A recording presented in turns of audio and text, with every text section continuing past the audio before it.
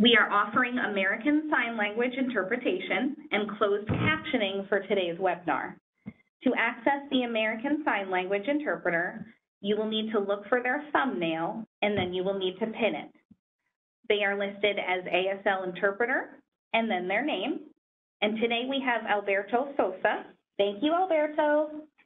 To access the closed captioning feature, you should look at the bottom left corner of your screen. And there you will find a box with the little letter CC inside. You want to click on that. You will then see the closed captioning begin. Additionally, you can click the arrow next to this box to select your preferred captioning language.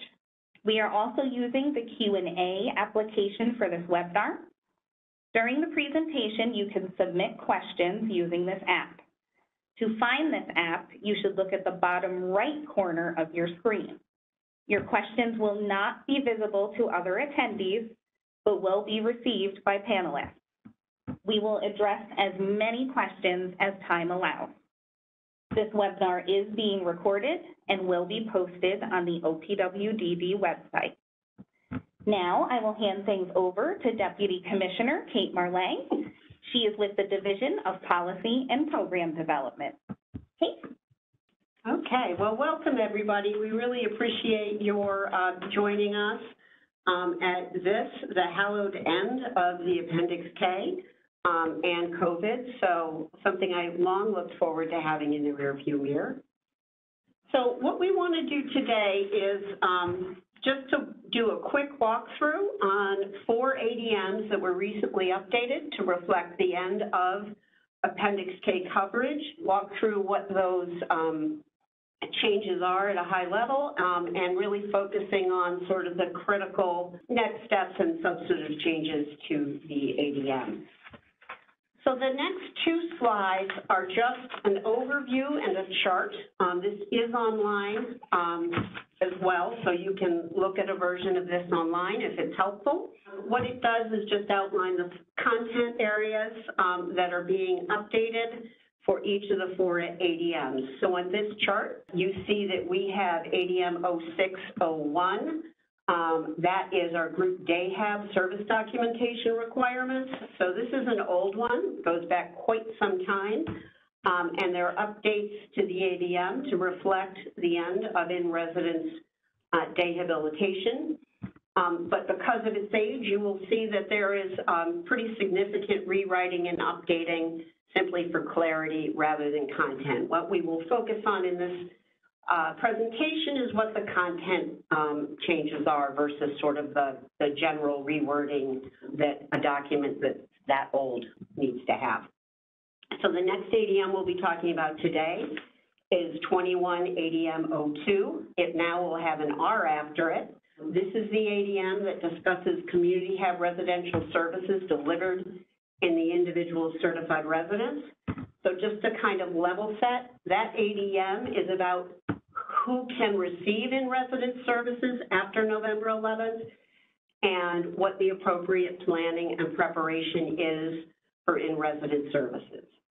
The next ADM that we're going to be talking about is 23 ADM 08. So this ADM will have a new number. It replaces the billing ADM for community hab that was originally published in 2015. Very simply, that's because that ADM initially did not allow in-residence services, and now we allow it for a section of folks, subset of the people we serve. So that's being reflected in that ADM. Finally, we have the ADM that was also issued in 2021 that governs the use of telehealth or remote service delivery for HCBS waiver services. So we'll be walking through a few of those changes as well. So before we get into the content of the ADM, I just wanted to make sure that folks understood and could access the resources that we have available to guide providers in terms of preparing for the end of the PHE and the subsequent end of the Appendix K coverage. So trip down memory lane, on February 11th, the HHS Secretary announced that the There would be one last round of Appendix K, or public health emergency, and it would end on May 11th. In April and August, and the links are here, we sent out detailed memoranda on various topics related to sort of unpacking and getting ready for the end of the Appendix K coverage. Next slide. Those documents are available on the link that you see here, which is a Appendix K COVID-19 unwinding page on the OPWDD website. Additional guidance that we're also going to reference here was sent out from the Central Operations site by email to all providers regarding the billing guidance. So that's just sort of a list of resources for you. We will have the slides available to folks so that you can access those links. Okay, so let's talk a little bit about ADM issuance and public comment. These 4 ADMs that we're reviewing today will go into effect on November 11th. That's when the Appendix K coverage will end. We are also simultaneously initiating a 30-day public comment period that will run through December 8th, 2023. On this slide, you will see each of the links to the 4 ADMs that we will be reviewing today, so you can access those, and again, we will distribute these slides. These are being issued as final because the authority under which we're operating here, the Appendix K, has ended, so the ADMs are final. However, public comment is being adhered to and is in process now. So we will evaluate public comment for the next 30 days, and then we will evaluate whether we need to reissue the ADMs based on the comment received. So let's drill into the substance of each of these. The first ADM we're going to look at is our ADM for day habilitation, which now will have an R on the end. The purpose and the billing standards have some substantive changes, and you can see there on the purpose from page 2, we describe those changes, which is with the end of the Appendix K authority, day hab services can no longer be provided in IRAs, CRs, or family care homes. People who require in-residence services may qualify for Community Hab R, in-residence Community Hab R, and we link in this ADM to the appropriate ADM that describes the provision of Community Hab R in residence for people who live there and need in-residence services. Similarly, on page 4, a substantial change in the ADM is that when we talk about that time billed, so program day duration, for those of you who just love that terminology, that will not include time at the person's certified residence. Again, for the reason above, now we can do Community Hab in certified residences for folks who need that. There are other changes for clarity that I just want to point out. Reason being, it may be a little confusing to folks. Not all the changes that you're going to see underlined are necessarily substantive. So for example, on this slide, page 4 from this ADM, you'll see that we have the billing standards. I already mentioned that time at the person's residence is backed out of program day duration. That is obviously new. The rest that you see underlined in red is just is not really new or different. It's just substantially reworded and relocated in the ADM.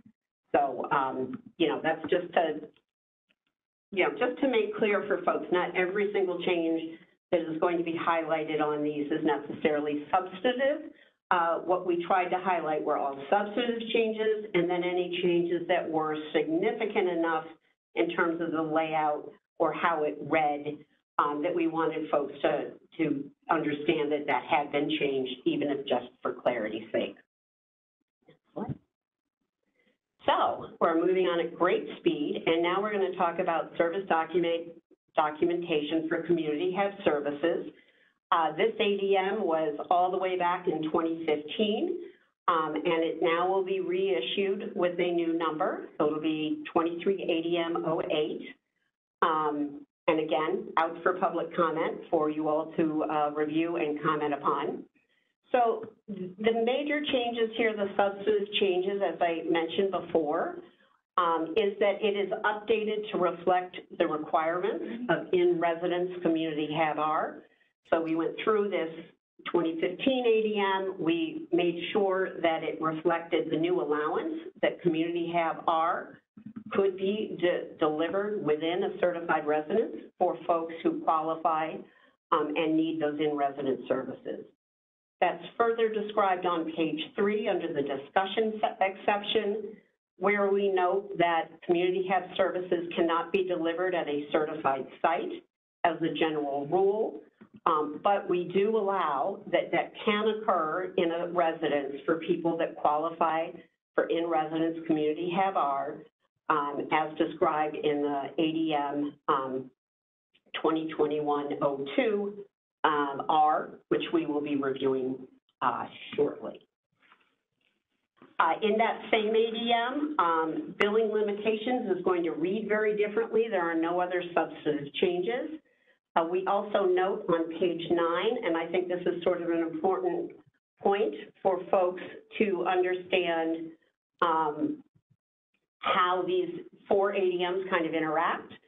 We did update the billing identifier section to say that the new language here, that both 2021-03 regarding the use of remote technology and ADM 2021-02 governing in-residence CHR services have both been updated with the billing modifiers. So you won't see that here for community have if you are using, if you're delivering in-residence services for community have, or you're using remote technology, you'd have to go to the ADMs on those topics to get the billing identifiers. So our next ADM we wanted to review is near and dear to my heart. That is 21 ADM 02R. So that's another one of the ADMs that was recently issued. And this is where we discuss the planning for and the requirements that people are selecting to receive services in residence are described in this ADM. So the big change here, no surprise, is when you look at the ADM on page 7, it's just bolded here for emphasis on this slide. You wouldn't find it in the original ADM. You will see that we say that you will need to identify claims in the claim system, but the modifier is under development. So what we've done in this ADM is we have inserted that information into the billing direction. So if you are using in-residence CHR for a person, there are instructions that would inform your folks who deliver claims how those can be identified in the claim system. So changes for clarity, there were some changes for clarity in page and plain language on page 2. Again, just in an interest for not having people worry about the former format of the document looking different than originally. Those are not content changes. And then finally, a clarification on page 7 that a person may receive in-residence services via telehealth and then how to bill those. So you will see that as well. So remote technology and telehealth billing direction. So as folks will recall, we issued 21 ADM 03 back in July of 2021. And at that point, we noted, just like the previous ADM, that the ADM will be updated and redistributed once the billing modifier is available in eMedNey. So that's how we published it back in July of 2021. And now we add those directions for folks. So the language you're seeing here is highlighted and underlined in the draft or in the final ADM out for public comment. And that just added the billing instruction that we noted in when it was first issued we would be providing. Next slide. The additional substantive change is just really describing that a person may receive both, and further explaining sort of the claiming methodology, that one claim gets submitted in a day, but it doesn't limit someone from receiving, for example, an in-resident service via telehealth in the same day, or for that matter, receiving a face-to-face service and a telehealth service at different times during the day. Those would have to be rolled up, submitted once, following the instructions provided here. So I just wanted to highlight here, on October 24th, a notice was sent to all providers. This had the billing modifier information, so that was sent out from our central operations folks. And it explains the details of using telehealth. A similar memoranda was sent out on November 2nd that detailed the coding for in-residence. So claim adjustment, I mean, understanding that timeframes are short, to say the very least, we just wanted to make clear that if billing software is not prepared to tag claims that are delivered via telehealth or in resident services, those can be adjusted afterwards. And there is no difference in the payment rate, so it's just a matter of making sure those claims are adjusted once the final changes are made to the billing software. But if I could at this point, I believe we have Earl Jefferson on the line. Earl, would you like to walk through the slide if we can get you unmuted? Yeah, sure, Kate. Can you guys hear me? Yes, thank you. Very good. Yeah, so as Kate had mentioned, I think we realized that the information going out to providers was close to the change and the end of the wind out of the PHE. So for providers, and we've had discussions with software vendors who are submitting claims for providers who are getting things in place, but we don't want this to cause any delay in providers submitting their claims. So if your software vendors or your billing software is not updated yet, you can still submit your claims as you are today. And then you'll be able to go back and adjust those claims down the road to include the procedure codes and modifiers we're talking about today. The claim adjustments, essentially, I'm sure most providers are aware, it's just similar to adjusting a prior paid claim or claim voids that providers often do to correct billing errors. But essentially, you're replacing a prior paid claim with these identifiers on them. But there's no take back of funds. It's really just updating the information on the replacement claim to get the identifiers on there, so OPWDD is able to tell the population that's getting services via these modalities. Certainly our central operations email is on there, folks. We've been getting questions, but certainly email us if you have questions or concerns or need any assistance, and we're glad to help out as we can. Can you go back to slide 20? So thank you, Earl, I appreciate that. I did just want to go back to this slide. Yeah, that one. With apologies, I did forget a very important notice here that I want to loop back to before we proceed with the deck. This is a substantive change to the ADM for the use of telehealth.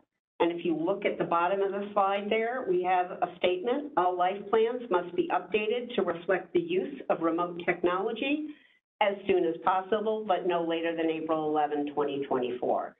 So just so folks know, it was really my extreme oversight that I forgot to reference that, and I wanted to make sure that people took note of it. So there is a bit of a glide path there for, thinking through how technology will be used to work with people and making sure that's addressed in the planning process for a person. So apologies for that oversight. And now if we can jump back. So we did want to make a special note for SEMP Pathway to Employment and Community-Based Pre-Vocational Services. Big difference in these services in that there has longstanding been use of technology to deliver these services and the concept of direct or indirect services. But with that, we have some experts on the line, and I'm wondering, Alexis, if you would like to address the next couple slides. Okay, great. So yes, as Kate mentioned, for SEMP, Pathway to Employment and Community-Based Pre-Vocational Services, there has really always been an allowance for remote services to be delivered. And this could be, a phone call from the job coach, really working through some tasks that somebody is pursuing on the job. So we did just want to flag here that the requirements of this remote services ADM applies to direct service delivery only. It does not apply to the services that are delivered on behalf of the person, otherwise known as indirect services. So if you are delivering remote services on behalf of the person, you're calling the business, you do not need a telehealth billing modifier for that delivery. And so one other thing that we wanted to make sure we were covering is that the life plan documentation requirements are really only required along with the billing modifiers when you are utilizing that remote technology, two-way real-time communication directly with the person. So again, got ahead of myself with the example, but this would be a two-way telephone call between a job coach and the person. That is when the billing modifier is required, and there will need to be, within that glide path period, some information noted in the life plan itself that supports that this is being done. We will have some additional conversations and trainings specific to SEMP, pathways, and community pre-voc. Additional guidance will be coming, but we encourage you to utilize the public comment period on this ADM to share any additional specific questions that you may have with us. Great, thank you, Alexis. So that brings us to the end of the formal presentation. We did just want to give you a couple links for follow-up on the content of the ADM changes. If you have questions about content, please send them to us. We'll certainly work with Alexis and her team to share any of the questions that pertain to their area of expertise. Billing questions, obviously you heard from Earl. He's a chief chef and dishwasher in all things billing. So thank you, Earl, and please feel free to use that central operations contact list. So with that, to get to questions today, and we wanted to make the most use of time that we possibly could, we ask that you, as Mel mentioned, put your questions in the Q&A box. We're now going to go offline for just a minute, assess some of the questions, and we'll address as many as we can today. And thankfully, we have a group of experts on that can help us answer those. Of course, if we can't get to the entire group of questions today, we will be collecting those and evaluating how to get back to folks. So please make use of that box. So thank you, and we'll just pause for a minute while we assess the questions. There's several questions that we've gotten in a couple times, so we definitely want to hit on those. The first is EVV, or electronic visit verification, required for Community Hub? So the short answer to this is that Community Hub and in-home respite are the two service types that are subject to EVV in the OPWDD system. That said, we are investigating whether there's any exclusion to that based on certified residential locations. I don't think that is probably going to come to fruition, to be perfectly honest, but we will be getting back to folks with questions about that. EVV has been the rule of the land for, several years now. And I would hope that, providers that deliver community have and/or in-home respite are going to, be up to snuff on what those requirements are. But we will do some more investigation and definitely confirm with folks. So we also had a question of what is the point of unique identifiers of service that are delivered via community hub, or via technology rather. Well, first of all, sort of writ large, the Medicaid system and Medicare are identifying claims that are delivered versus technology. I think it's important for us to know what uptick there is and where it's helpful and where it isn't. More importantly, we have assurances to the federal government that it is not the only modality that people are receiving services through. So what they don't want is that people get isolated because they're receiving technological delivery of services rather than in person. So that's a reason that we have to identify that in the claim stream, even if there is no payment differential between time that is delivering a service via technology or time that is delivering service in a in-person manner.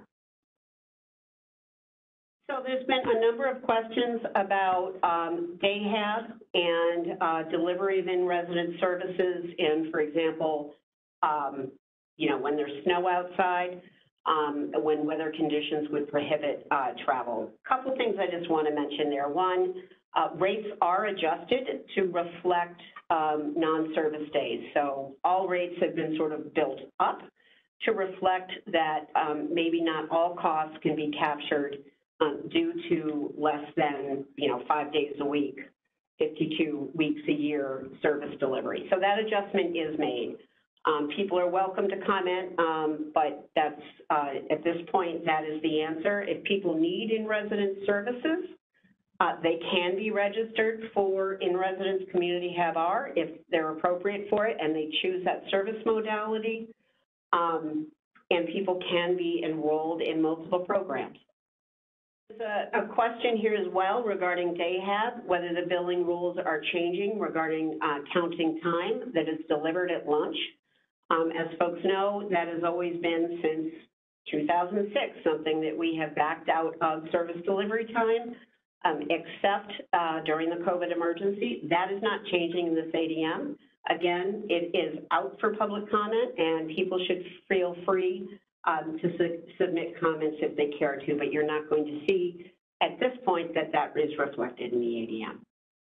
So there was a question about the 51% rule and the provision of in-residence services. So that was really, I think, targeted to day habilitation, so that memoranda is now replaced in essence, and we will update the ADM if that's needed, so folks should feel free to comment. I just wanted to address briefly kind of overall sort of the programmatic point of that question, and that is, and it's really related to in-residence community HAB-R, is that it's in everyone's best interest that the degree to which, even if you choose to and are appropriate for in-residence day services, which we're now delivering through community HAB-R, that there is as much community integration and involvement in your neighborhood, your community, as the person wants and can manage. So that is absolutely still an expectation that there is careful planning about how the provision of in-residence community HAB-R is not isolating. That's a very important concept federally, and certainly I think for all of us it would be what we would hope for folks. So good question, and thank you. So the question is, can services be delivered if the life plan has yet to be documented, is not yet documenting the use of telehealth? So let's just step back and make sure we understand what we're talking about. So what we're talking about is a person who wants to use telehealth to receive, for example, day habilitation, just as an example. What would need to happen is that there is a discussion in the care planning team about whether the person wants this, how it's appropriate, et cetera. We have the ADM on that for remote technology that needs to be followed. As long as the person's life plan has day habilitation in it. There needs to be no interruption of services because you don't yet haven't had a chance to have the conversation. So if the person has agreed to the remote service delivery, it's been happening, they're okay with it happening, go ahead and continue to deliver it, but do make sure that that sort of purposeful conversation happens about the life plan and it is documented there, prior to the April 11th date. We have a couple sent questions that I think we'd like you to address, if you don't mind. Jim, do you want to read it? Yeah, sure. This is Jim Kaufman. I'll read this particular question. Phone calls are provided on an ongoing basis. To provide some services per the ADM, the care manager must complete an evaluation every 6 months for those utilizing remote services. This will be a very onerous task since virtually all STEM participants receive remote services. What are the implications for STEM provider if the care manager fails to meet the 6-month evaluation requirement? Will OPWDD consider an exclusion or alternative method for STEM? So I'll let Alexis answer that question, and or clarify, per some of the comments she already provided in this presentation. Yeah, Jim, hi, this is Abiba. I'm going to jump in. So I think that as we've noted at this particular point, the guidance around the use of the remote services for the direct service provisions of SEMP would apply, and that would mean that the requirements outlined in the remote services ADM around, the care manager completing the evaluation tool in concert with the life plan, given the glide path that has been provided stands. As we've noted, there is an opportunity for public comment, and so folks should certainly use that time period to provide any substantive comments that they wish so that we can consider.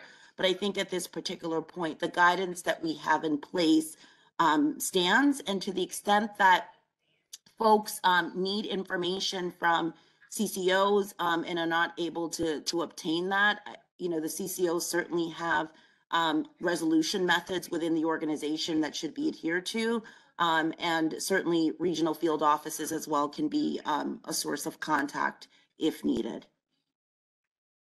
Great. Thank you, Abiba. And this is Kate, I just want to clarify for folks, because I think it's important to understand that the language that's reflected in the 21 ADM 03R, which is the telehealth ADM, very much mirrors, it's in a bit more detail, but it does mirror the waiver application that was submitted and approved in July of 2021. So while I'm sure Abiba and staff will work hard to, help providers through this transition, just want to make sure that folks are aware that this is indeed part of the waiver description for all services that are allowed to use telehealth. There is another question on whether the billing rules have changed in terms of 2 and 4 hours. No, that is not changing. So it's really the same rules. When you look at that ADM, it's going to look different. Please remember for DayHab, that went back to 06. So we use very different language today than we did in 06. So it may look different, but from a, whether that's a substantive change, I think you will find it is not a substantive change. So there was a question about PHP and whether they are ready to accept those claims. It does apply to PHP, so it is system-wide. These are requirements for the whole waiver, and we certainly will be engaging with them to make sure that, that they are ready to accept the new modifiers. So there's a question here, which Abiba, I'm afraid I'm going to punt to you, and that is a meeting participant noted that there may be delays in a care manager receiving approval for a service, and if that is delayed, can a provider back bill if they proceed with service provision? Kate, I want to take that back because I want to make sure I understand the question. Is this related to service authorization for supported employment or community-based pre-voc? I'm not sure I understand No, that's fair. So what I will do, Abiba, thank you for that. The person who submitted that question, if you could type some clarification into the Q&A, then I think we'll have to get back to you on that so that, you know, we have time to digest and understand what the question in particular is addressing. Thank you. Okay, so we are at time. I think what I would like to do is we'll give everybody another minute. If there's anything that we have not addressed, please enter it into the Q&A so we can get back to you. Just a couple items that I wanted to clarify. So folks, the contact information are on these slides as some valuable links, I hope.